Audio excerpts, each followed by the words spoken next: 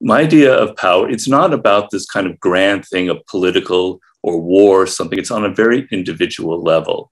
And the idea for me comes from Nietzsche and his idea of the will to power, which he explains as every organism has a desire to expand itself, has a desire for expansion. And so I think that for human beings, the desire that we have this innate propensity for wanting to expand beyond our limits. We want to feel like we have some degree of ability to influence other people, that we can control our own career and learn more and develop greater skills and have more kind of power and influence in our life. The feeling that I cannot have any power or influence over my children, my spouse, my colleagues, my boss, my career in general is deeply, deeply unsettling for the human animal and causes all kinds of attempts at what I call negative power, passive aggression, etc., setting yourself up as a victim to kind of leverage power in a negative way. I've tried to remove the kind of taboo or the negative associations we have with the word like power or with the word ambition. You know, I try and say ambition is a good thing. It means that you believe in yourself, you have some self-love, and you believe you're worth something, and you want to go out and achieve and create something worthwhile for other people. So ambition is a positive thing. But so many people are just kind of embarrassed about being a human being, embarrassed about our primate nature, embarrassed about our own aggressive impulse. I understand the pain that a lot of people have in the work world, which is sort of hard for a lot of other people who don't have that kind of experience to understand how deeply frustrating it can be when you have a job that you're not satisfied with.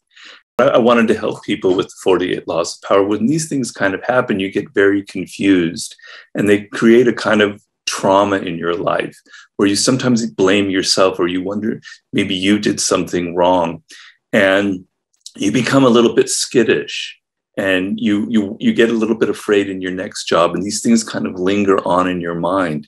That kind of clarity can be very, very empowering. People will always wear the mask of being agreeable and friendly. Even the most psychotic boss will always know how to be somewhat charming and present themselves.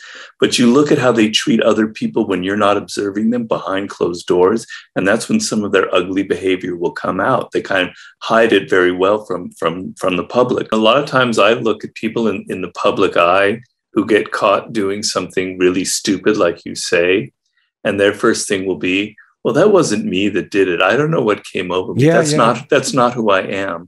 But that is exactly who you are. That is the person who has been carrying this resentment and this kind of inner anger, but not acting upon it. And then suddenly they do something really stupid, like having an affair with a 21-year-old, or they're actually hiding the opposite. They're actually very, very riddled with insecurities. They're not, and they kind of create this sort of bravado and this false front, and they go to an extreme to kind of project this machismo, when in fact they're riddled with insecurities, and that's their way of dealing with it. Someone like 50 Cent, he's very comfortable with himself.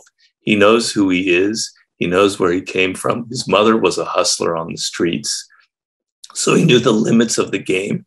And I don't know, I think there is maybe a slight genetic component to it. I can't really put my finger on it, why he was able to have this kind of self-control where other people do. Yeah. Jung talks about this, is that dark side contains a lot of energy. It contains a lot of power. That they're not aware of the awesomeness of just the fact of being alive, of the cosmos as it evolved, as things on Earth evolve the way they are.